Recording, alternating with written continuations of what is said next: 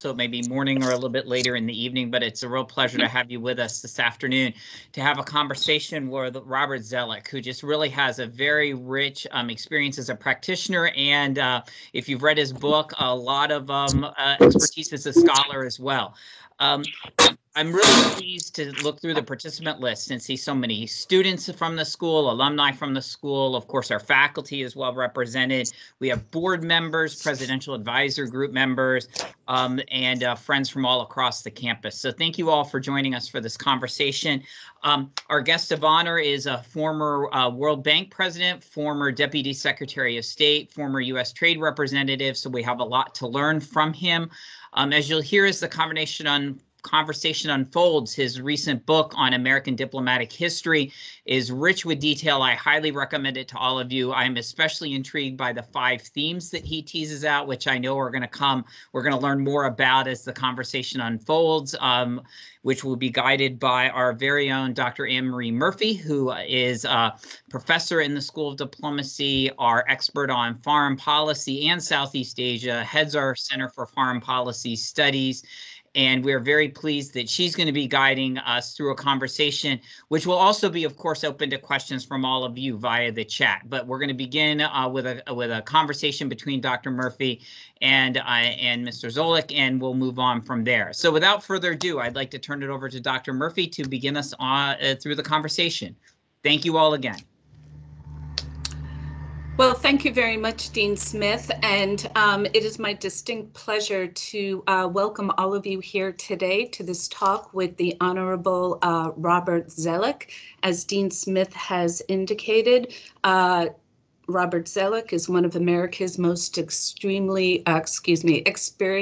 and accomplished statesmen. He served, as Dean Smith noted, as president of the World Bank, as Deputy Secretary of State, as the U.S. Trade Representative, and as counselor at both the Treasury and State Department. And he brings that wealth and depth of experience, as well as a real passion for history, to this fascinating new book that I can't recommend highly enough, America in the World, A History of U.S. Diplomacy and Foreign Policy.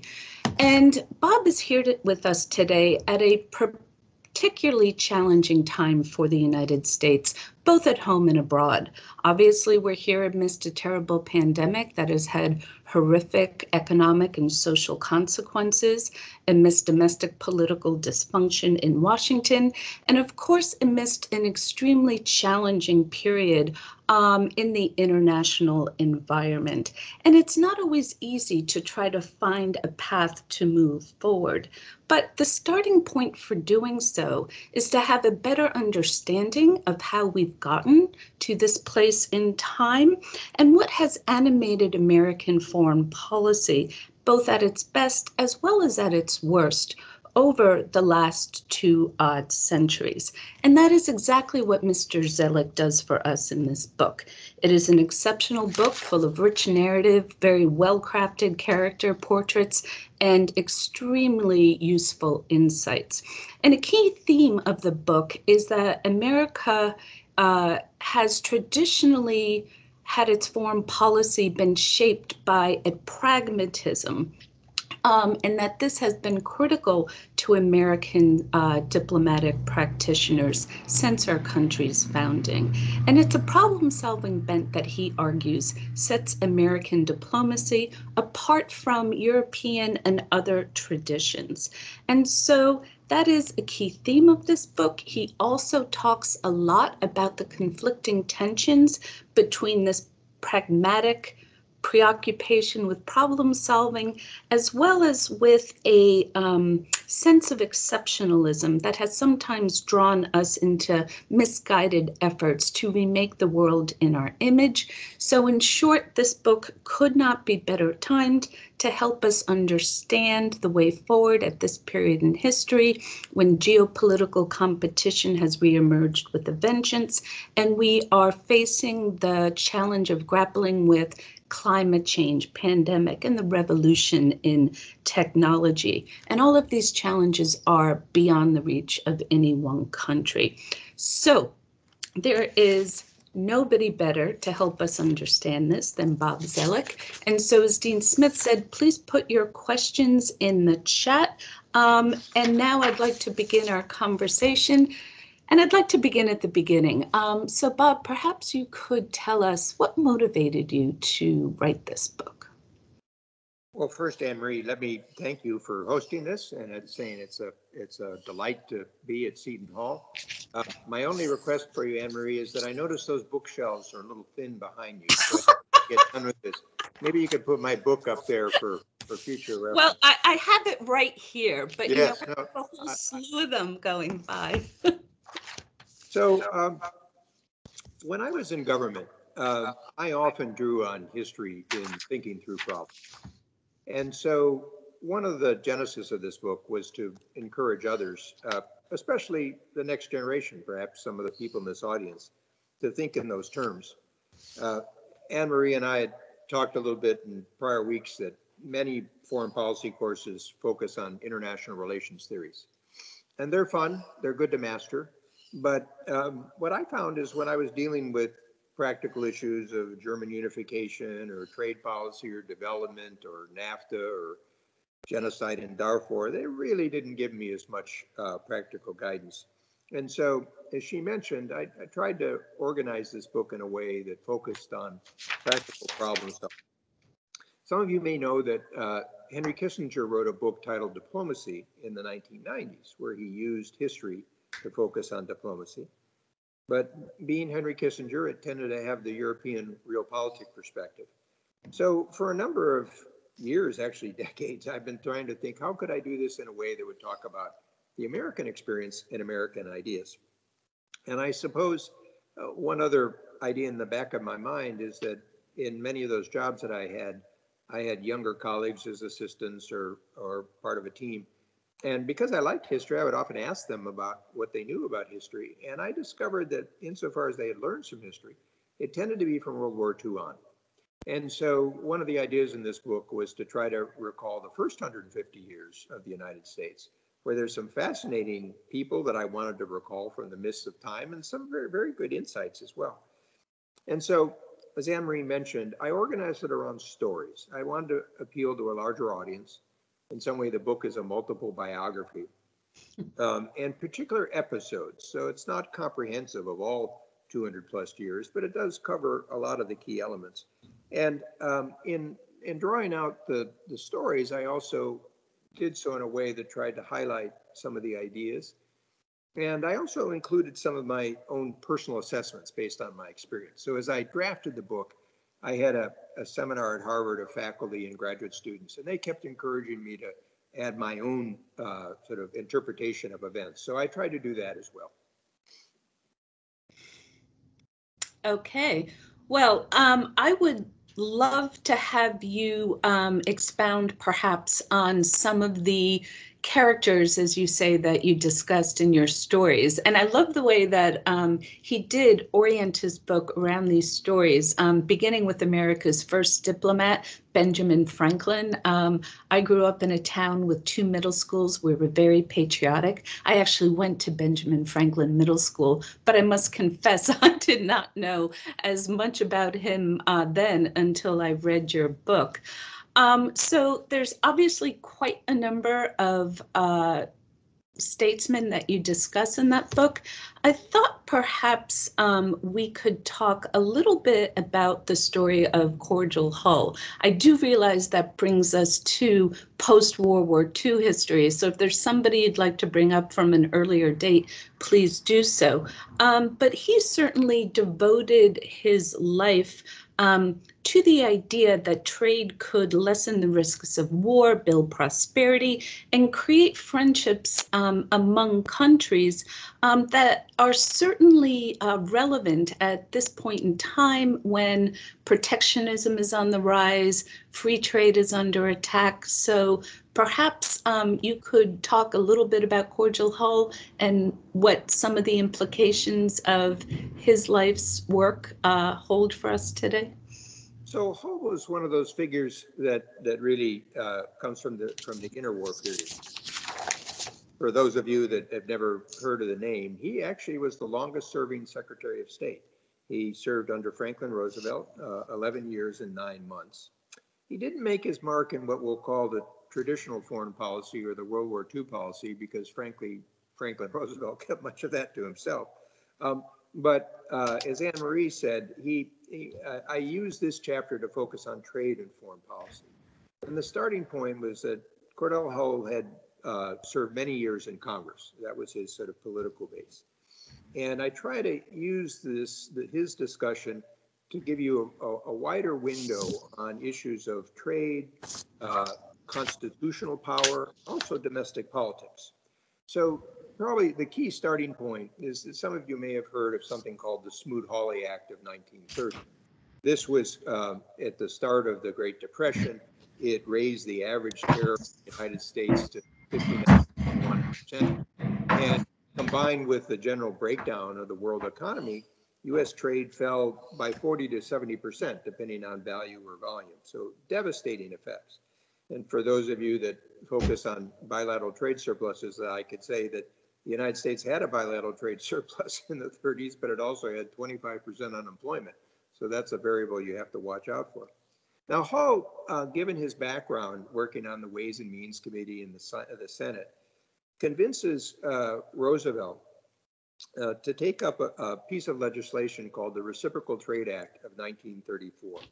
And for those of you who are students of the legislative process, if you go back and you look at the act, as I did, it's a shocker, because it's only 3 pages long. I don't know of any piece of legislation that's only 3 pages long. The key part of this act was it shifted the responsibility from trade from the Congress, which for decades had set individual tariffs on thousands of items, to the executive branch, giving the executive branch authority to lower. So the political dynamic shifts from how high to set tariffs to agreements to lower tariffs, giving the executive branch the prime responsibility. And that's the system that carried forward for some 80 years. So some of you will read about things like fast track, or today, under my time when I was trade representative, we changed the name to Trade Promotion Authority. This was the grant of constitutional authority to the executive branch to negotiate these agreements. And the idea was that normally the president and the executive branch will take a national view as opposed to a view of one state or one constituency. And normally that means that the president's or the executive branch will take a more liberalizing view. Now, we've had a recent test of this, because President Trump was really the first president since Herbert Hoover who took a protectionist approach. And in fact, there's a piece in the Wall Street Journal today, an op-ed by Phil Gramm, a former senator, and Toomey of Pennsylvania, a current senator. Now, taking this authority, then Hull had to bring it to life. And what Hull did is, over the course of his tenure, he negotiated some 31 agreements with 28 countries. These were not free trade agreements, which you hear discussed today, but they did try to lower tariffs. They brought tariffs down to the pre-Smoot-Hawley level. And equally important, each of the tariffs had some core principles about what's called most favored nation, sometimes now referred to as normal trade relations, because the most favored nation has become our norm, and non-discrimination, and trying to change all barriers into tariffs so you could lower those. And that's important because those became the core principles for something called the General Agreement on Tariffs and Trade, which was then the U.S. pushed in 1947 to open up the trading system after World War II. And the GATT system is now incorporated into what you read about, the World Trade Organization. But one of the other points is this chapter tries to highlight is the trade issues have never been easy because they're domestic political fights. And even during Hull's tenure, he had fights over what one would call managed trade. So even after he got the authority to negotiate these agreements, he had a competitor named George Peake, who basically wanted to do barter agreements. This is a form of managed trade. And I tell the story because it's got some wonderful overtones. Peake actually negotiates an agreement with Germany in the 30s, where you're trading U.S. cotton for wine, and you don't have to sort of use the normal market mechanisms. And the agreement is actually, Roosevelt has signed off on it. But Hull brings to the president's attention that not only would it destroy the rest of the negotiations we're trying to have, including with Brazil, which was a cotton exporter. But he brings to Roosevelt's attention that Nazi Germany in the 30s had raised a lot of animosities, and maybe this wasn't a very good country to do an agreement with, particularly because it would save the hard currency from Nazi Germany, which it then used to buy weapons. And he actually got Roosevelt to reverse his position. And that was actually required some very strong political skill if one recalls about Franklin Roosevelt. Now, going back to just a couple other points on this, as Anne Marie mentioned, kind of Hull was of a view that sort of came out of the Woodrow Wilson era that maybe trade is the key to peace. And I don't think one can go so far as to say that trade can ensure peace. But it certainly is part of trying to build prosperity and friendships with that. It probably lessens the risks of conflicts with partners. Certainly, we've seen that economic miseries around the world lead to difficult security problems. Witness Central America today and the immigration flows in part from the economic and security problems there. And also, an important point I try to draw out in the book is that trade and economic cooperation becomes the foundation for other types of cooperation. So if you're thinking about environmental issues or biological security issues, it's a similar cooperative network. So as I mentioned, Hull would not probably meet most foreign affairs experts, sort of high ranking of best secretaries of state for foreign policy, but he is a wonderful person to give you a window on trade policy. All right. Well, and you've certainly illustrated why. You know, one of the things that I found fascinating about your book was learning about individuals that I had never heard before that had such a significant impact on U.S. foreign policy and competitiveness writ large.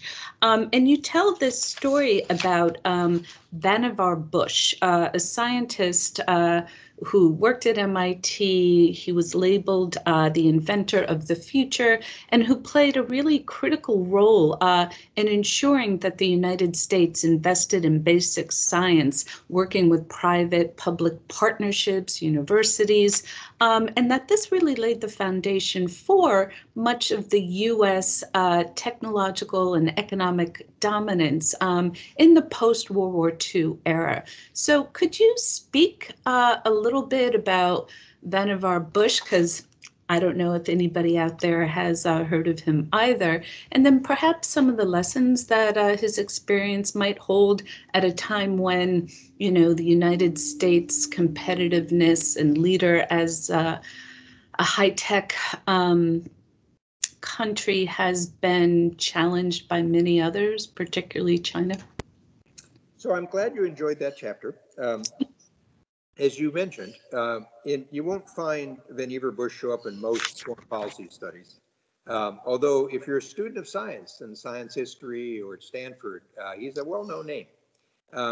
As you mentioned, Anne Marie, he was an accomplished president and vice president and professor at MIT. He becomes head of the Carnegie Science Institution. But for me, he's the godfather of an American diplomacy that leverages perpetual science and technological change. So again, to put this in context, some of my chapters focus on what you've probably studied of geopolitics. I bring in a lot of economics. That's somewhat of my background. But this is the chapter that I wanted to bring science and technology to the fore. So he really gets his start in World War II. He persuades Franklin Roosevelt to let him assemble a committee that really tries to fuse technology with warfare. And he comes up, as opposed to creating a big bureaucracy, he comes up with a contract system to work with universities and private institutions. And it becomes quite key in the U-boat campaign, how they integrate different systems. It's important with the development of radar, medicines, the proximity fuse, which was a very important effort. And of course, most significant, he's the principal liaison with President Roosevelt for the atomic bomb project. Now, in 1944, he basically works with Roosevelt's staff to have Roosevelt send him a letter that asks him about future science policy. So this is a good lesson for those of you interested in the policy side. He gets the request to do this report about future science policy. And the report is quite extensive, but what Bush puts together is an overview that's called Science, the Endless Frontier. And again, for those of you who studied geopolitics, notice what's happening here. We're not just talking about sort of Eurasia or maritime or land powers. It's the endless frontier. And he really devises a system that at Stanford has been labeled the triple helix. And what in essence, it's the idea that government supports basic research. You bring in universities, but you also have the private sector. There's a bigger idea behind this, which is that Bush, who was quite an independent person in his own manner, wanted to have a place for mavericks and independent thinkers within a security system. And he wins some, he loses some. If you read the chapter, you'll see he has some frustrations of this. But in my view, this becomes quite important with the competition with the Soviet Union in the Cold War, where it's a command, economy, technology system. And as Anne-Marie alluded to, I think it's actually got some insights for dealing with China today. And for those of you that are curious a little bit about sometimes how does history relate to policy, actually there's a bill submitted in the Senate by Senator Schumer of New York and Todd Young of Indiana, a Democrat and Republican, that's called the Endless Frontier Act. And guess what it's about? It's about investment in science and technology. But there's another point in this chapter I wanted to draw out, which is that in 1992, when I was working for Secretary James Baker, he had recused himself because he owned oil stocks. And so I was the lead person dealing with the Climate Change Framework Agreement, which is the foundation for all the subsequent conferences of the parties that you may have read about. And I wanted to introduce the idea about science and diplomacy because it struck me that this is going to be increasingly important, whether it's climate change or biological security and pandemics, and the challenge of how you integrate those subjects together. And then the last point about Vannevar Bush, it's so good you can't make this stuff up, is that in July 45, which was the year he does the Endless Frontier report, it's the test for the atomic bomb in July, he also publishes an article, I think it was in the Atlantic Monthly, and he basically is envisioning what he calls a Memex machine. And it's basically a desktop device to give you access to information and link and others. And what you're really seeing is at a time that we're just starting to get big computers, he's imagining the notion of a personal computer.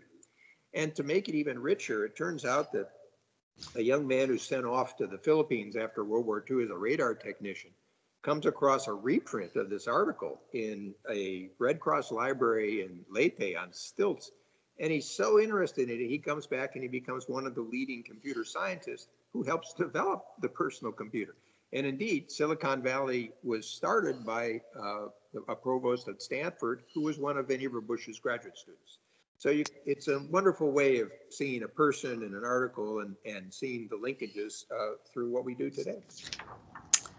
Okay, so ladies and gentlemen, you have to go out and read the book because there's lots of other fascinating characters and stories to learn about. But at this point, I think what I'd like to do is to take some of the overarching lessons from these different individuals and the challenges that they found and talk about what Bob discusses as 5 traditions of U.S. diplomacy. And as he noted, he often found these lessons from history more useful than IR theories, as he stated when grappling with the Darfurian situation or what have you. And I can assure you, Bob, that many of our students would much prefer to read your stories than some of our theory classes. So the first lesson or the first tradition that you have is the importance of North America, which you call the foundation for U.S. global power, and how it's so critically important for the U.S. to cultivate good political and economic relations with the United States. And we recently saw Joe Biden have his meeting with Prime Minister Justin Trudeau, in which he stated that Canada had no better friend than the United States. So President Biden appears certainly to agree with you. But as you know, very often North America seems to disappear from the U.S. foreign policy agenda. So can you discuss a little bit about why you think North America is so critical to the U.S. global power, and why it might not always rise to such a high level on the foreign policy agenda? So I'd be delighted to, but let me just take a slight tangent because you began with the notion of history and policy. And I thought this would be interesting to draw out a little bit for the students, maybe for some of the faculty members. And it's, as you could tell with this book, it's a field I've given some thought to. There was a man, actually a great diplomatic historian named Ernest May, and Richard Neustadt, who was wrote a book titled Thinking in Time. And it was an effort to try to assess how you could draw on history for policy. And the book can be a little dense, but at heart, what it suggests is a lot of people use history through analogies, and they caution about that. And I actually make the same caution because while people often use analogies as a way of advocacy, it can often mislead you.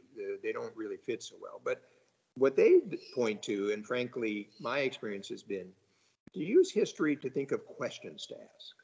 And just ask yourself again, if somebody presented you with a problem, whatever the problem, maybe it's something at home or school or a diplomatic problem, is that wouldn't your first question be, well, what happened before? And kind of what worked, what didn't work, and why? And that's the starting point of history. And then going beyond that, when I think about a problem today, ones I actually converse with friends or some of the people in the government, you often ask yourself, what institutions are involved? What processes are involved? What people are involved? And what are their histories? So here you're moving beyond sort of general rational analysis to try and understand how to make something work. Very important in foreign affairs is how do others view their histories? You may not agree with it, but it's awful useful to know. And what history, I think, brings is a multidisciplinary approach. And sure, all of you at the School of Diplomacy at Seton Hall, this is, I think, probably a natural, but you're trying to connect the dots and see interrelationships. And I suppose one other insight is history suggests we have to expect the unexpected. So, what really drives the life of history are the discontinuities, not the straight lines. And if you even think about, your own sort of life, think about, whether it's the Trump administration, whether it's 9/11, the global financial crisis, pandemic, these are not straight line events. And one other point, particularly for those of you considering a diplomatic field, is what I think history and the stories try to suggest is try to recognize that sometimes imperfect results can be okay in a far from perfect world. So you can have critiques later and everybody says what's wrong, but sometimes moving the ball ahead is quite useful. And maybe also a tinge of optimism at a time that people are a little gloomy, which is, I always think about history as kind of offering insights on how to do better rather than a notion of timeless obstacles. Now, to take it to North America, as Anne-Marie mentioned, if you go on the website for foreign policy or foreign affairs or Council on Foreign Relations or various groups, you'll rarely find a piece on North America. You'll see things on the Middle East and Europe and Asia and maybe a little bit on Africa and Latin America. And so it's left out of most discussions of U.S. foreign policy. But as the tales in my book suggest, certainly in the 19th century, North America was where the action was. But even in the 20th century, we almost went to war again with Mexico in 1917. The Kaiser in Germany in 1917 had this brilliant idea of trying to, it's called the Zimmerman Telegram. He said, he told the Mexicans, why don't you join us in fighting the United States, and in return, you can reclaim Texas, New Mexico, and Arizona. So for those of you who know history, for some reason he left out California. I don't know what he was going to do with California, but he was going to give Mexico back the different lands.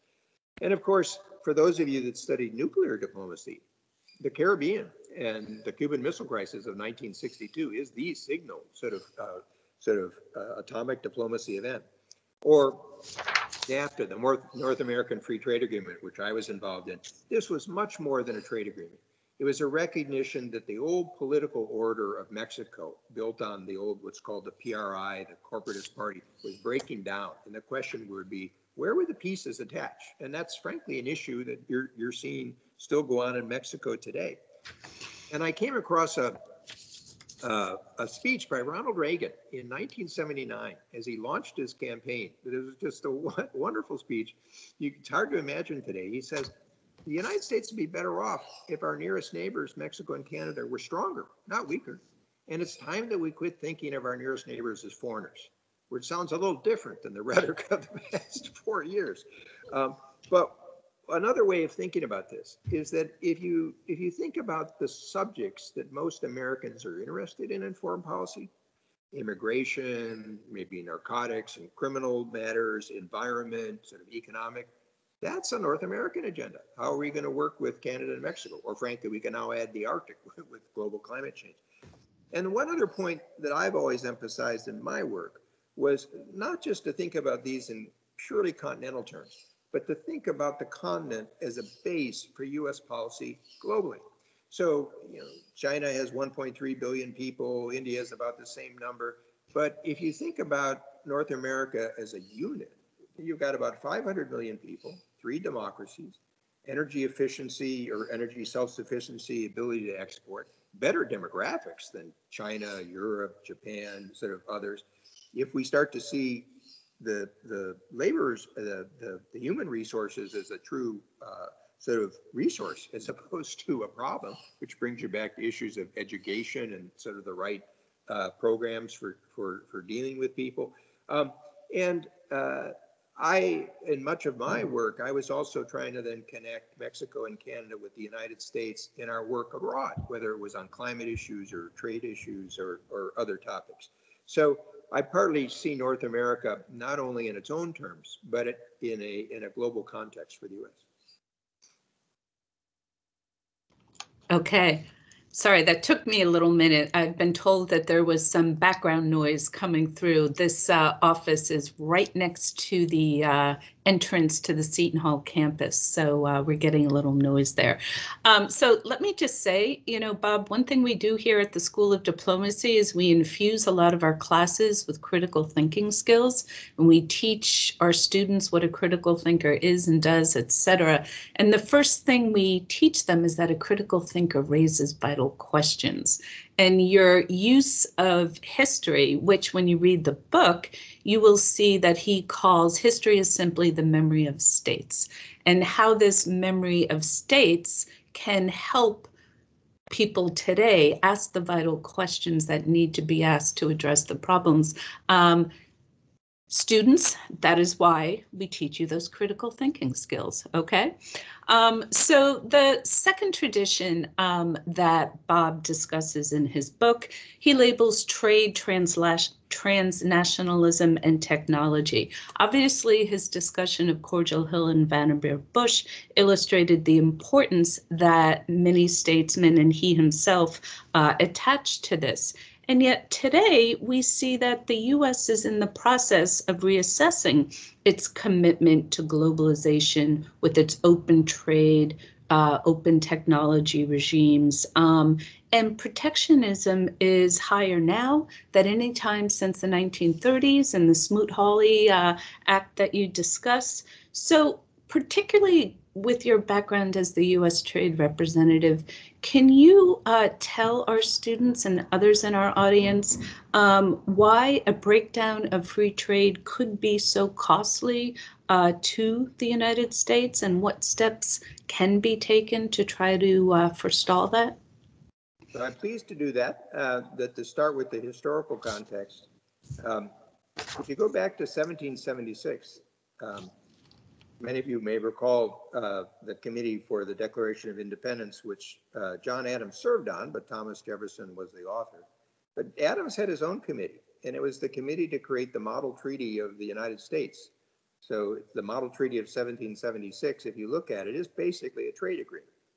And what this suggested to me is that trade was more than about economic efficiency. The economic efficiency is very important, but it's about America's ties with the world. And recall the context in 1776, or frankly in the 18th century. This is a world of empires. It's a world of mercantilism. It's government-controlled trade. So what the United States was in part trying to do was open relations to what today we would call the transnational actors. They were trying to open them to private parties. And if you think about this is one of the core aspects of really what differentiated America's role in the world, whether it's business people, whether it's missionaries, whether it's engineers, civil society groups and NGOs, soldiers of fortune, the Catholic Church. So these are the non-governmental actors that are quite important.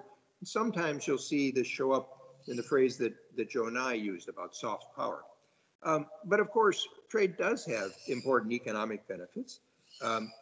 What the record shows is that export industries tend to have higher productivity because they're more competitive. They tend to pay higher wages. Obviously, for farmers in America, as I was explaining to one group recently, sort of the difference between $5 a bushel soybeans and $14 to $15 a bushel soybeans is trade with China. And so the farm community tends to have an interest in this. It obviously means lower prices and more competition. There have been studies showing about what a difference it makes, actually, particularly for sort of working families who are buying clothes or school supplies or others. But a point that's often lost is that about half America's imports are either raw materials or intermediate goods. And so it's key to the efficiency and competitiveness of the other export industry. As I alluded to with Cordell Hull, it's also part of an idea about prosperity and ties about around the world. And as we saw in the 1930s, economic miseries can lead to political disasters. We saw, it's an interesting case in Japan for those of you that study East Asia. There was actually an effort in Japan in the 1920s to focus on a more balanced role in the world, particularly with trade and economics.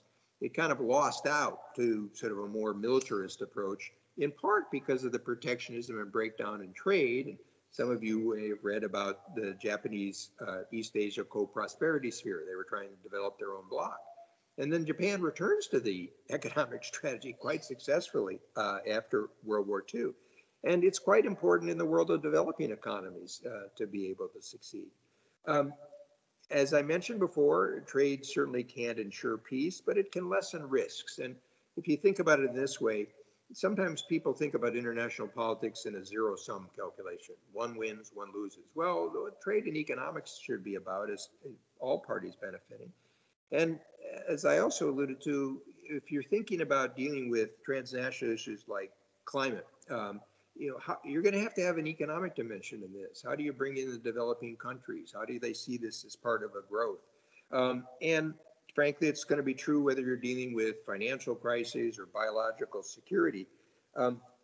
And one of the other things about trade, of course, is that the WTO system set up something quite unique, a dispute settlement system.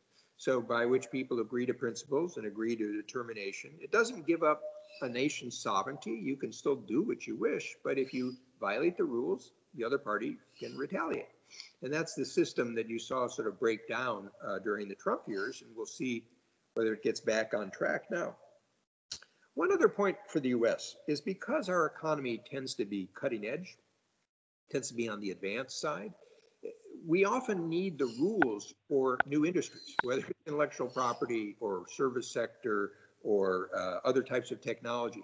So what you tended to see is American administrations were sort of pushing the envelope about trying to come up with new rules and standards for the international system. When we step back from agreements, obviously, we kind of lost that. Now, the key, and Anne-Marie's question relates to this, is we haven't been as good as we should be in helping people adapt to change. Now, economists will have great debate. Is this due to trade? Is it due to technology? It doesn't really matter, in my view, whatever causes the disruption. But I think one of the fundamental choices we see is that the politics tend to argue for protecting what exists. Because those are the people in the jobs, those are the existing industries. It's a little harder to say, well, I'm going to be moving for rules for industries that will be created. But if you even think about sort of the developments in my lifetime or Anne Marie's, there's been a pretty big change in the nature of the world economy. One example I sometimes use of this is that I think if you go back and you look at the share of the U.S. economy around 1900, agriculture was about 40% of the employment. Well, today, agriculture is probably about 1%, but as a share of GDP, it's probably the same or higher as it was before. So you've seen huge productivity in the agriculture area. So you're right to focus on this one, Anne Marie. I think for the various multilateralism efforts that the new administration is making, this is going to be the one that's most difficult for them. And you can already see them hedging a little bit on it. My own view, and for those of you who studied East Asia, economics and trade is the coin of the realm in East Asia. And frankly, given the nature of the way the European Union was set up, trade is critical to the power of the Economic Commission. So I think you'll find that there'll be pressure on the administration to figure out how does it try to deal with some of the protectionist constituencies while moving forward. Mm-hmm. Well, thank you for that very much. I thought your point about how the United States has to be at the forefront of setting standards for many of these global technologies is so critical. We had a group of graduate students last week, and we watched certain Brookings Institution webinars on the Uyghur repression by China and how China is using, AI technology, facial recognition, et cetera, in its efforts to police its people. And, some of the speakers were saying that in discussions at the UN and elsewhere to try to set the standards for AI technology in the security field, the US has pretty much been absent, and China's been right there. And that has some really horrific implications for the future if that does not begin to change. So, see, not just on trade, implications for human rights as well. Okay, the third tradition that Bob discusses is the importance of alliances and order. He notes that U.S. problems are more easily solved when we work with allies rather than facing them alone. And the book actually ends on an optimistic note, stating that despite the Trump administration's withdrawal of U.S. leadership from much of the global order, that you believe that the U.S. has the capacity to shape the future, and that this capacity is greater than some observers might believe. Clearly, President Biden has said repeatedly the U.S. is back. He wants to restore U.S. leadership. Can you talk a little bit about some of the challenges you believe the U.S. faces as it seeks to restore and renew its allies and partnerships around the world, and how a pragmatic problem solver would go about trying to address those challenges? So many of you, when you probably studied history in high school or maybe even some early college courses, saw discussions of isolationism, and particularly in the 1930s or other eras. What I try to emphasize in the book is that for the first 150 years, America has an allergy to alliances. And remember, this is because of Washington warning in his farewell address about, no permanent alliances. Then Jefferson says no entangling alliances. And we associated those alliances with the old politics of Europe. So if you think, when you look at a number of the chapters, they're almost ways in which the United States is trying to engage in the world without alliances, whether trade or international law or other cooperation agreements. And then all of a sudden, in 1947 to 1949, you have this very sharp shift. And as what this chapter describes is, it really wasn't planned. The alliance system that you grew up with and that I grew up with was not designed, if you go look at sort of what FDR and even Eisenhower and others were sort of saying at the time. But it evolves out of a series of events. And I won't repeat each of those, but it becomes a new type of alliance system, a new way of defining alliances, linked, by the way, to an international economic system. And over the next 70 years, one goes through an adaptation of this process. And by the way, leading alliances isn't such an easy thing. What we learned in Berlin was, are we willing to put the United States at risk to defend Berlin from threats from East Germany or the Soviet Union? We learned in Vietnam how far should our security protection extend. So it's not an easy process. I was very involved with this in the sort of the closing chapter of the Cold War with German unification and sort of the question about could we have a united Germany within NATO, and then the issues about NATO's enlargement.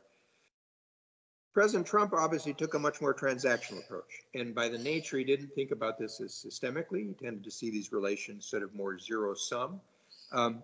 In my experience, when I worked for, again, Secretary Baker and President Bush 41, they're quite skilled at being able to put together the coalitions.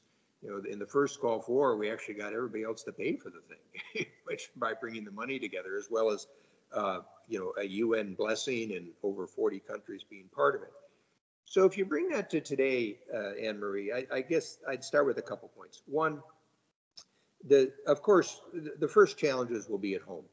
And here I'll draw another historical reference. When Baker was chief of staff to Ronald Reagan in 1981, he said, Mr. President, you have three priorities: economic recovery, and economic recovery. So today it's pandemic and economic recovery. So for those of you taking notes or keeping score here, you know, within 18 months, President Biden's strength will depend on how well he does with the pandemic and economic recovery. And actually, I think Tony Blinken's given a speech today where you'll be talking, I saw some excerpts from it, is that you can leverage some of the domestic actions internationally. And this takes you right back to the transnational issues. So note, if you're going to be dealing with immigration issues, well, that takes you back into Mexico and Central America. Climate issues, pandemic and biological security, cyber questions. And that leads you, of course, to what you see them trying to do, which is rebuild the relationships with allies. And that's not a bad agenda to try to think about with those allies. As I alluded to, I think they're going to find a little difficulty if they don't have a trade component. And I think right now they're a little careful, they're sort of reluctant to do that. But then you also can't ignore the traditional security issues. So these will change in form. So we saw with Russia and the Baltic states, for example, or Ukraine, different hybrid forms of aggression, as you saw in Crimea or Eastern Ukraine, proliferation issues, cybersecurity issues, which go to the core of our democracy, changing military technology. Now, I try to combine a certain sort of positive attitude, but with also a realistic assessment of power. And what you will find in the world is that even for the disruptions of our alliance ties over the past 4 years or so, that there's still a lot of countries in the world that are going to rely on America's security. Japan, South Korea, Australia. For all the talk you see in the European Union, when you look at the French forces in Africa, notice where the logistics and lift and intelligence sort of comes from. And of course, this is where the U.S. military has been trained in these forces. So frankly, you cannot rise to senior ranks in the U.S. military unless you've had joint commands. That means beyond your service, and often sort of a combined responsibility. So this will always, on the security side, certainly there's been some breach of trust and confidence, but I don't think it's such a bad thing. For example, if the Europeans decide they have to build up some of their own security capacity, at the end of the day, they're still going to need to work closely with the United States. But I think what I partly try to identify in the alliance topic is that it's not just the traditional Cold War alliance relations. You got a different set of issues here. And as we've discussed, they increasingly will involve economics and technology and transnational agenda. Okay. Well, your point about the critical role of domestic politics to foreign policy is a segue to your fourth tradition, which is the importance of public and congressional support. So, ladies and gentlemen in the audience, before I go into my question, I just want to flag that in a few minutes we're going to go to Q&A. I only have one question in the Q&A, and I know that there's more out there. So let's get those rolling in, please.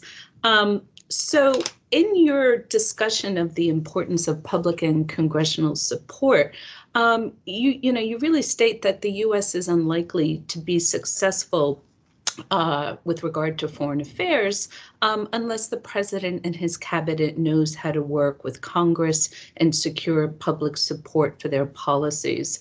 And your book discusses the very close relationship that Secretary of State George Marshall had with Senator Vandenberg in the early post-World War II years when they worked on European reconstruction, and that George Marshall actually stated that Vandenberg's name should be associated with the Marshall Plan, which of course was named after him.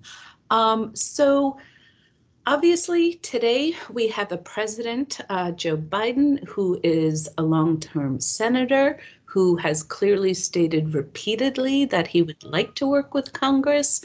Blinken, as Secretary of State, is somebody with long experience. But Washington's very polarized. Do you think that it will be possible in the near future for the president and Congress to work together in the way you clearly think is most beneficial to U.S. foreign policy? So let me give you a little background on this. Perhaps like a lot of your students, sort of came up what I'll call the technocratic path. It was sort of analytical and law school and public policy and foreign relations. So I didn't consider myself a deeply politically partisan person. But one of the things you learn in the U.S. system is at root, it's a democracy, right? And so you got to have a sense of how politics and Congress plays into this. And I had the good fortune of working for James Baker, who was quite skilled at both sides, learning a lot about this, because many foreign policy experts sort of want to wish this away. For those of you that have come across the name George Kennan, you read how George Kennan talked about Congress, and you could see why they'd never sort of let him up on the hill. And when I would work in the State Department, for some of you interested in the Foreign Service, I was always intrigued. Many of our Foreign Service officers had, extraordinary knowledge of kind of the formal and informal politics of different countries. And yet, when I talk about getting political support at home, it was kind of they left off in fifth grade. We got 3 branches of government, and this is how a bill is made. And the reality is, you have to be able to sort of bring along the domestic politics. Lincoln had a wonderful phrase, which Franklin Roosevelt, Teddy Roosevelt, all these successful leaders mentioned, is that in the end, public opinion, public attitudes in the United States are everything for your success. So you're right. I used the chapter on the 47-49 alliance to talk about the role that Vandenberg played. But if you think about more recent times, you'd have people like John McCain, Senator Lugar of Indiana, Sam Nunn. And then, as you legitimately asked, well, what about today? And they're there. Just to give you a feeling, I wrote a piece in the Financial Times about a week or so ago talking about urging a North American, by the way, notice not U.S., North American, UK sort of trade agreement. And part of it came from a conversation with one of the Republican senators on the Finance Committee that said, I think we could work with the Democrats to extend the trade negotiating authority for that sort of agreement. I mentioned science and technology, and you'll see people that are sort of co-sponsors of some of the bills in that area. Certainly, you tend to see this more in some of the defense and national security committees.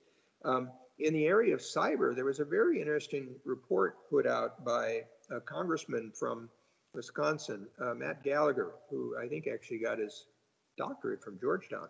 He did his doctorate on the Solarium project with Eisenhower's sort of foreign policy strategy. And he did it with Angus King, the independent of Maine. So they're there. But the question is, in a sense, do we encourage and reward those? For the current administration, as you mentioned, I've long felt that, in some ways, President Biden's got more experience with Congress than any president since LBJ. That should be kind of his strength. Tony Blinken, while he served in the Obama administration and the Clinton administration, a lot of his experience came with the staff director of the Senate Foreign Relations Committee. That's got good and bad aspects. So you can see, for those of you that watch this, they were very quick after they have their names nominated to call the committee members, get the process for confirmation. There's an important aspect of that. There are some risks to senatorial style too. Not being disrespectful, but a lot of senators, if you think about it, their job is they get asked a question. It's how do they say something that appeals well to people for the moment, not necessarily thinking about kind of trying to put together a larger diplomatic strategy. And again, just to give you a little sense of how these are interconnected, I mentioned Secretary of State James Baker in the first Gulf War, so in 1990, some of you may recall, he actually pushed hard to get a UN Security Council resolution to back the U.S. action, in part because he knew that the vote in the Senate would be very close. And he realized that if he got the UN Security Council to back it, it'd be harder for opposition senators to oppose it. And I think the vote was only 52, sort of 48. So that's part of the challenge going forward. Today, the issue to watch is China. You know, there's, on one hand, you could say there was a bipartisan frustration with China. In my view, some of this might be have extended a little too far in terms of some of the approach of just trying to rate sort of a conflict as opposed to trying to figure out a more complex policy. But I was just exchanging notes with some friends recently. They were noting that if you listen to the CPAC conference, or at least saw reports of it recently, China today could start to look like China in 1949. And for what I mean by that is it starts to become the partisan policy that sort of led to McCarthyism, to attack the opposition party if they show any cooperation with China. And this had a profound influence on policy dating all the way up to the Vietnam War. If you look at the thinking of LBJ, he was very fearful of being attacked, of losing Vietnam. And it's one of the reasons he actually got more deeply involved with U.S. forces, in my view, in a very tragic mistake. And to bring it back to the trade policy issue that we've discussed, this is a good example. You know, President Obama was also a little worried about trade in his constituency. So if you look at his first term, he really didn't talk about the trade issue too much. And his U.S. trade representative actually said, oh, we don't want all these trade deals. In the second term, you'll see that they moved a friend of mine, Mike Froman, who had been on the White House staff, to become U.S. trade representative. And the then NSC advisor, Tom Donilon, another friend, said he'd showed President Obama kind of the shifting trade patterns with Korea and others in East Asia, and led Obama to realize he needed to move ahead with this Trans-Pacific Partnership Agreement. And then to deal with the reality of politics, frankly, they just got it done about a year too late. If they got it done in 2015, the Republican Speaker of the House, Paul Ryan, who had passed Trade Promotion Authority, I think would have passed TPP. But by getting it done in 2016 election year, they didn't get it done. And frankly, I think we're behind the curve. So this is a good example of things, you know, this gives you a sense of the politics kind of, but also the need for congressional support, timing. You know, if the Obama presidency hadn't wasted the first 4 years, you would have gotten that done. So, and that's also another practical side of what I try to draw out in the book, is that it's not enough to have good ideas. You have to get them done, and often that requires a sense of timing. Okay, that's that theme of pragmatism coming back. Not just the ideas, but the pragmatic doer. That is the key to the book. All right, the last question, and I'm delighted to see some of you putting your questions in the chat. You will have an opportunity to unmute and speak your question yourself rather than have me channel it. So I'm just flagging that for you so you guys can get ready. I know how my children, my college-age children, sometimes go to class and go to events. They might not be ready to unmute and ask. So I'm giving you fair warning. The last tradition that you write about in your book, Bob, is what you call America's purpose. You write that as a country founded on ideals of liberty and independence, the United States from the beginning imagined that it came into being to serve a higher purpose. Woodrow Wilson once stated that the United States wanted to make the world safe for democracy. Other statesmen believed that the rule of law was critical and worked to promote rule of law and human rights. Obviously, in recent years, U.S. support for human rights has gone down, and we clearly see the events of January 6th illustrating that many Americans not only refuse to accept the results of a free and fair election, but are also willing to use violence to overturn it. And your book notes that U.S. diplomacy works best when American statesmen are able to synchronize domestic purpose and foreign affairs. Can you talk a little bit about the challenges of promoting its ideas abroad at this particular historical juncture? So my favorite way to make this point is for those of you that still carry cash, and that may be a generational thing, take out a dollar bill sometime and look at the back of the dollar bill. And you'll see this Great Seal of the United States. You probably haven't ever paid much attention to it. Well, the reverse of the Great Seal has this unfinished pyramid. Notice it's unfinished. There's an eye of providence above it, and below it is the phrase Novus Ordo Seclorum, New Order of the Ages. And so from the very start of the United States, these people were thinking about bigger ideas here. They were trying to build something somewhat special. And one of the points that I made, as you touched on, Anne-Marie, is that the notion of what that purpose was changed over time. In the early 19th century, it was simply to preserve a republic in a world of empires. This was a novel thing. It hadn't worked out so well. It didn't work out so well in France. Then, of course, you have the Civil War, preserving the whole notion of union.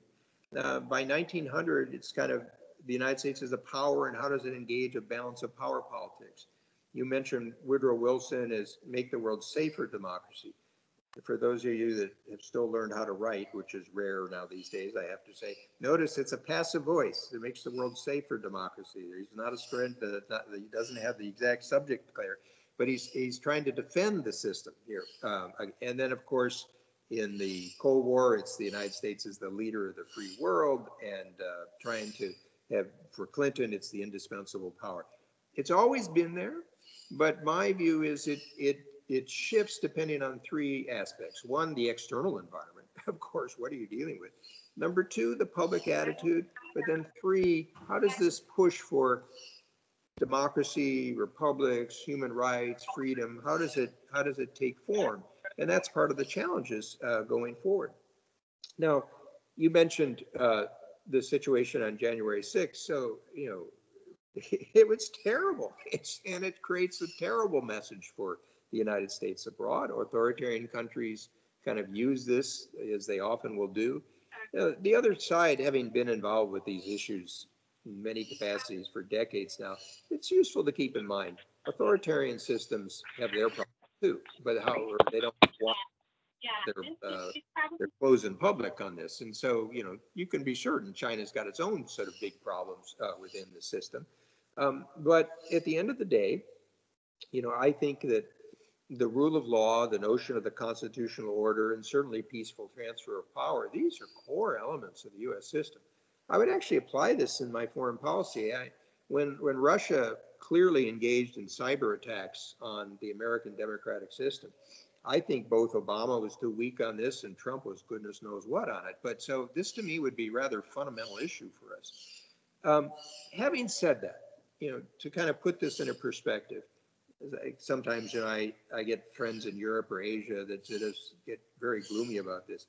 Keep in mind, we just saw an election that took place during a pandemic with a lot of mail-in votes for the first time. And if you watch those election workers around America, these were courageous people, and they were very devoted people. If you look at almost all of the state election authorities, often the secretaries of state, they were very committed to trying to sort of do this right. And, and then even on January 6th, the Congress reconvenes and does what it should do. So it didn't meet the standard that I would like, but, we can take some sense that this is the way the American system, if we all participate in it, kind of pushes back. At the same time, since Anne-Marie, since you went to Ben Franklin, either high school or junior high, I'll return to Ben Franklin. And Ben Franklin had this wonderful comment after the Constitution was agreed upon. He was met by people in Philadelphia, asked what happened, and he said, a republic if you can keep it. And that's a good message for people going forward. So, the one other point on this is that, while it's natural and people feeling strong about issues to be strong advocates, it's important to understand the system does require some negotiation, compromise, some respect for others' positions. And I'll apply this to both domestic and international politics. I always found that I could operate much more effectively if I tried to put myself in the shoes of the other person, to at least understand what they were thinking. I mean, often I wouldn't agree with them. I may actually have sharp differences. Very helpful to know where the other person is coming from, either to shape your own arguments or to try to frame some sort of solution here. You're on mute. I forgot to unmute myself. My apologies. Okay. My apologies to the students, but the first question actually came in from Professor Edwards. So if he would like to unmute, that would be great.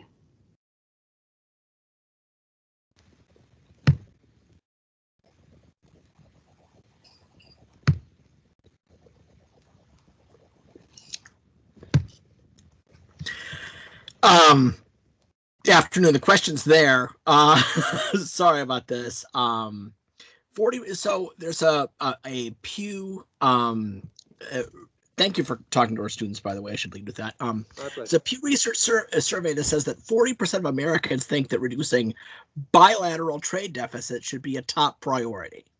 So given that the debate about trade is just so screwy right now, to use a precise term, how can we continue to push for continued openness, given that we have to start from basic essentials about, trade deficits per se might not necessarily be the problem?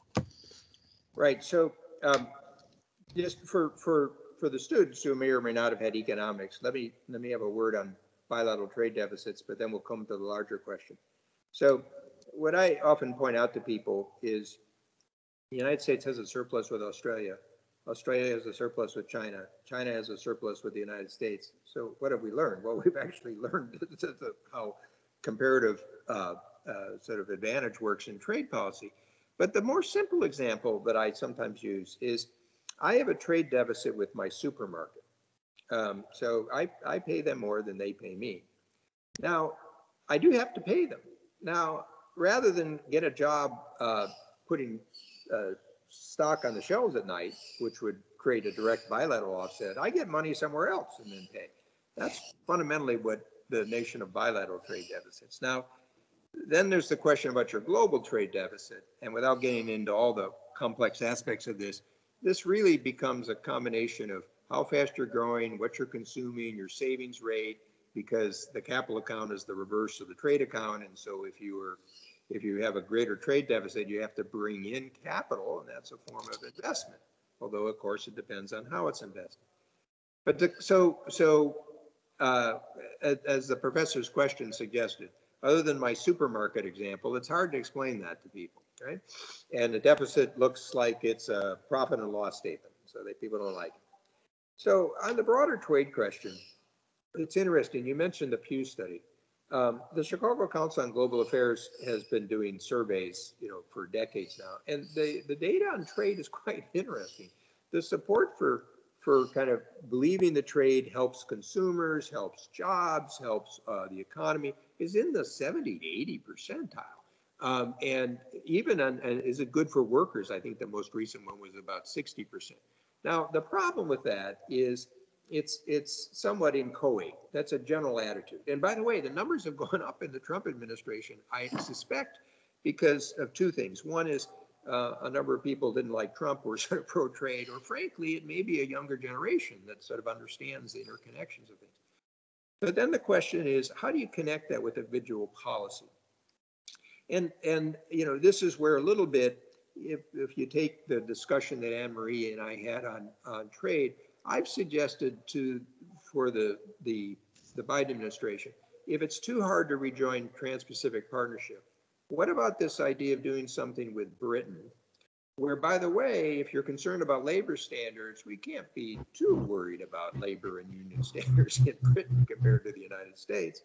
And it's a way of moving forward on the agenda and perhaps having an agreement that brings in some carbon issues and digital issues instead of other advances. And notice what I'm also doing with the politics. When I did a lot of these free trade agreements, to be honest, a lot of the votes came, did you like Australia? Were you willing to do something with Latin American countries? It became a response to the country. So I'm sort of was working in politics at the same time I was trying to work in foreign policy and economics. A lot of it depends on the support you build. And so this is where to be effective with trade policy, the business community, the agriculture community, as I mentioned. And so sometimes people wonder why trade agreements focus so much on agriculture. A lot of it's politics. And keep in mind the sense that, you know, we've got a Senate that has 2 senators from each state. There's not a lot of farm business, but there's a lot of farm states. And so each of those senators is focused on trade policy. So as I've explained, for example, at the European Union, the things they've blocked with biotechnology or some of the poultry or some of the meat because of hormones, these have particular negative effects. So it's a question of, I think, a combination. You have to build constituency support, going all the way back to sort of Cordell Hull's story. You need the right political leadership. And let me share one more story on this. It's often said today, people say, oh, well, we could be open on trade, you know, in the 20th century or the middle because we had all this power and now we're under pressure. My story goes from 1947, so it's the height of American power. And a man who I bring back from history, Will Clayton, who was negotiating the GATT agreement, it was only 23 economies at the start. And Congress passed I think it was a 50% wool tariff. And the Australians, who were primarily at that age, produced a lot of wool, said, look, if you do that tariff, we're dropping out. And then Britain, through the Commonwealth, said, if Australia drops out, we're dropping out. And frankly, if Britain dropped out, there wasn't much for Europe. So poor Will Clayton comes all the way back to see Harry Truman. Harry Truman gives him 15 minutes, and he gives the Secretary of Agriculture 15 minutes. And I've been in meetings like this. The Secretary of Agriculture said, Mr. President, if you veto that wool tariff, you'll lose up to 7 states in the 1948 election.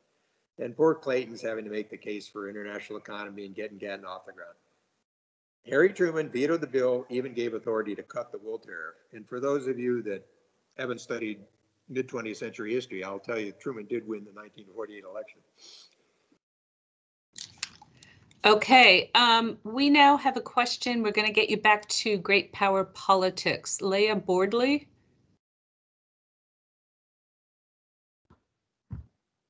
Hello. Thank you so much for taking the time to be here with us today. My question was, in the age of great power competition, what are the strategic areas of importance that we should be investing through diplomacy to counter the influence of Russia and China, keeping in mind that we don't want to overextend ourselves? Yeah, no, that's a great question, Leah. And I'm gonna take it a little bit further out in that there's been kind of a return in debate to sort of great power politics thinking. And to be honest, I approach this with a little bit of skepticism, but let me explain why. Frankly, I don't think we ever left great power politics behind. I mean, in all my era, we were working with China and Russia and other sort of players. But in some ways, the great power paradigm comes from people like H.R. McMaster that did the National Security Report. And in a sense, you know, I don't take it away from him, but the Trump policy was a little chaotic, and he was trying to create a structure over of sort of great power politics. The danger is that it tended to look at great power politics as kind of a zero-sum calculation. And, you know, it's a win-lose sort of model.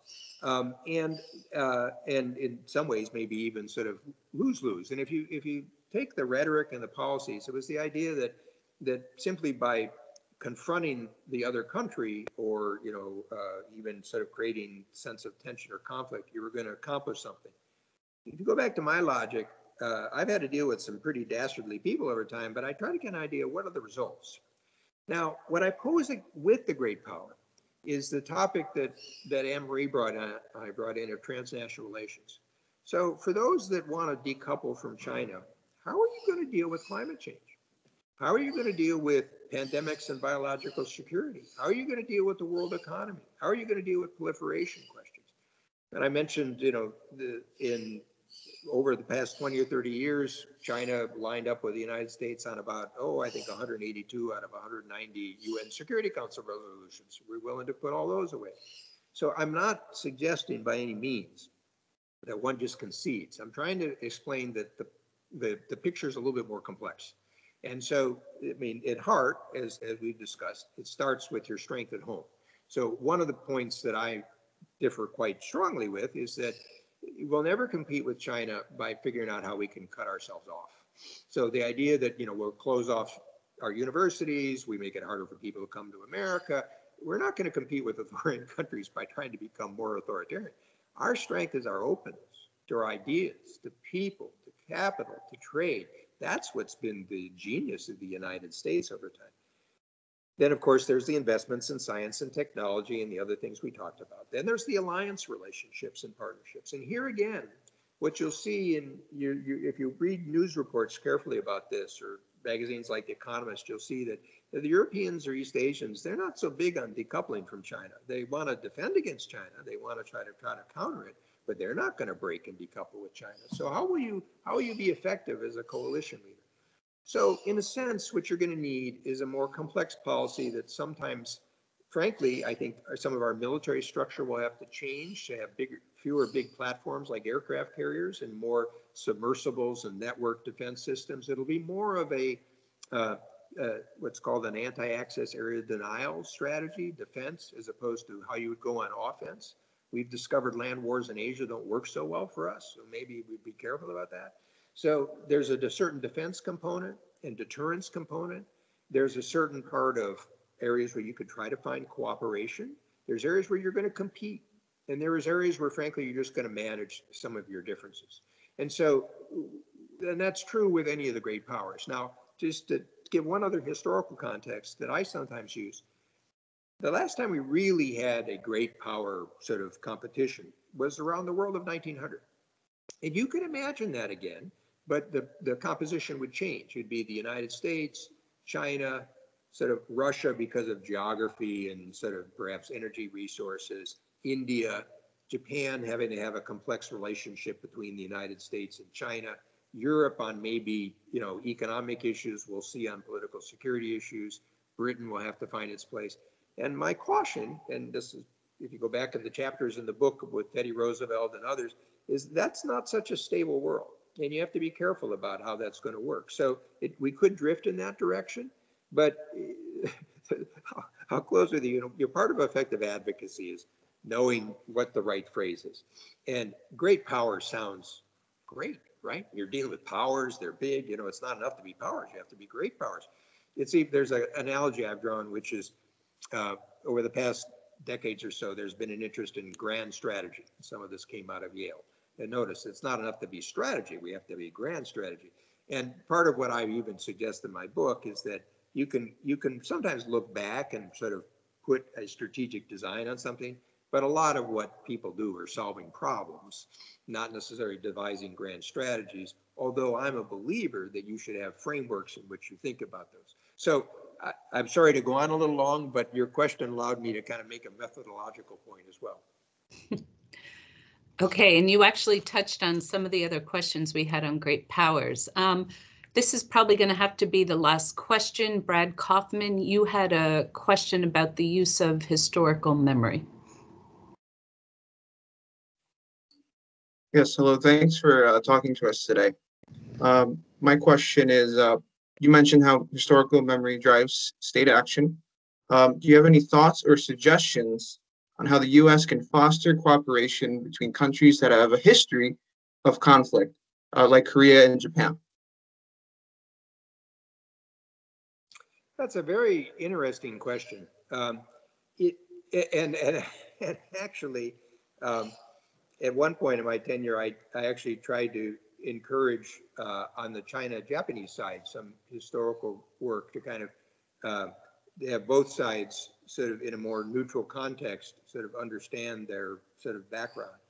I think at heart, this is something where you can encourage the other countries. It has to come from them. So you mentioned the Japanese-Korean case. And obviously, for those of you that may not know this, but Korea was a Japanese colony for a period. There's a lot of animosity and sensitivities. You had issues such as the comfort women in World War II. And so understanding how countries view their relationships historically is quite important. I mean, there was a period with North Africa with Algeria and its relationship with France.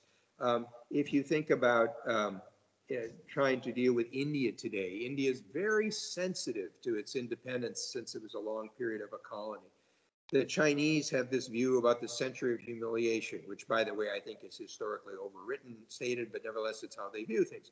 And so I think all you can try to do is, in a sense, what our conversation and our book is trying to do is to try to encourage people in their own system to open up, to understand the context of these issues, get a better perspective, think about the the questions that one would ask, and it has to. It's like a point that John McQuincy Adams made about creating. He would use the word republics rather than democracy. Is that it has to come from the people themselves. They have to own it. So it's like things in development. You can create the right environment. You can create the right encouragement. You can draw people into thinking environments where it's easier to do so. But ultimately, they have to come to their own reconciliation, as take our relationship with Great Britain. Okay, well, we are just about out of time. So my apologies to all of you who posted questions that we didn't get to. Hopefully, at some point, we can continue this conversation amongst ourselves. The book, again, is America in the World. It will be available shortly in the library. At this point, I am supposed to turn it back to Dean Smith. But Bob, I really want to thank you for coming to Seton Hall, even in this virtual environment, and sharing your wisdom with all of us. Thank you. Thanks for inviting me. They're great questions. Sorry, my answers ran on too long. I like the new feature in Teams that allows everybody to do the hand clapping. That's much because there's a lot of it going on right now, Bob. I'm not sure how familiar you are with this particular platform, but it's pretty new and everybody's got the hang of it already. So thank you for a really great conversation, both for your insight and for Anne-Marie guiding us through to help reveal that insight to us. I have a feeling a lot of people are going to be not only pulling for your book, but for other analyses of, I was looking for on my bookshelf at one point for my copy of Neustadt and May, which I haven't pulled out in years. So it's a nice reminder of how the lessons of history are very important for us moving forward, and about connecting some of the challenges that we've experienced in the past into those that we're facing now. And I think you've woven those together in a very helpful way. So thank you again to Bob for joining us and sharing his insights. Thanks to all of you for joining in the conversation. And I truly hope that there will be an effort, as Anne-Marie suggested, to harness the really excellent questions that are in the chat and to continue those conversations on our own campus within our student organizations and in our classrooms. So thank you all again for a wonderful session, and best wishes to everybody for the rest of your week. Thank you.